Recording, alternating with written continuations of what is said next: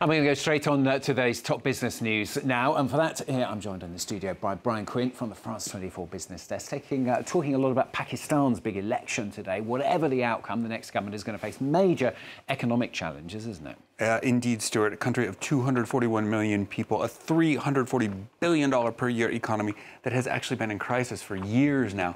A massive floods in 2022 destroyed some 2 million hectares of agricultural land, devastating the country's cotton fields. Pakistan's textile industry is its chief export driver.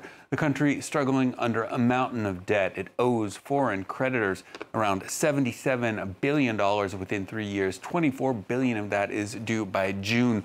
Foreign reserves amount to only around $8 billion. Some 37% of the population lives below the poverty line, with Pakistan near the bottom of the UN's Development Index. Inflation, meanwhile, hit new records last year, driven by skyrocketing energy and fuel prices. Matthew Mary Carichet takes a closer look.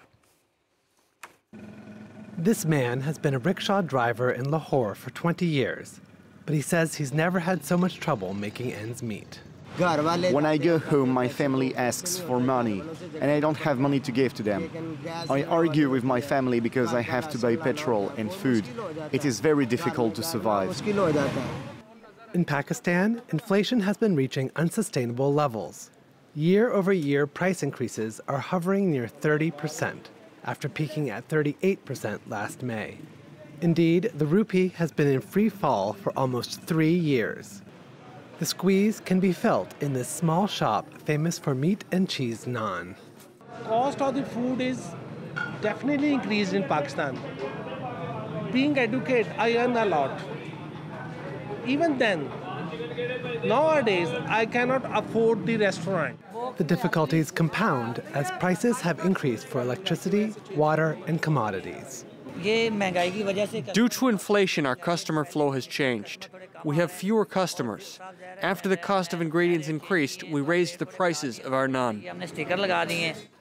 This shop has increased the price of its naan 4 times in the past 2 years. With each increase, the store claims to lose a few hundred daily customers. Deeply in debt, Pakistan came close to default this summer before being bailed out by the IMF. In exchange, the IMF asked the government to cut subsidies that had cushioned inflation for the population. To China next, where the government is battling not inflation, but rather deflation, while consumer prices in January rose by a modest 0.3%. They were down 0.8% on an annual basis. That's the fastest rate in 15 years. The Chinese economy has been struggling with deflation since July, hurting corporate earnings and worsening an ongoing rout in the country's stock markets, which have lost some $6 trillion in value over the past 3 years.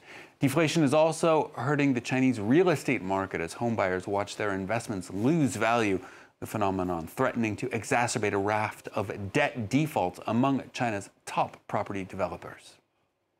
Some of the big companies, including Evergrande, seriously in debt, and more may come. So this is the key thing that affecting the stock market itself, because as we all know, the real estate market, the negative wealth effects may affect the consumer behavior and expenditure. And finally, for business, Disney's latest quarterly earnings report showed better than expected earnings. That's largely due to cost cutting, though, rather than revenue growth. CEO Bob Iger says he's seeking to boost those stagnant revenues with a number of deals. First, a new sports streaming platform launching in coordination with competitors Fox and Warner Brothers. Next, a $1.5 billion investment into Epic Games that will see players of the popular Fortnite video game able to interact with characters from Disney properties like Pixar, Marvel, and Star Wars. Disney Plus, the streaming service, lost 1.3 million subscribers last quarter. Those who stayed, though, will be getting access to an exclusive extended version of pop superstar Taylor Swift's Eras concert tour film. And that's it for Swiftness. I mean, business.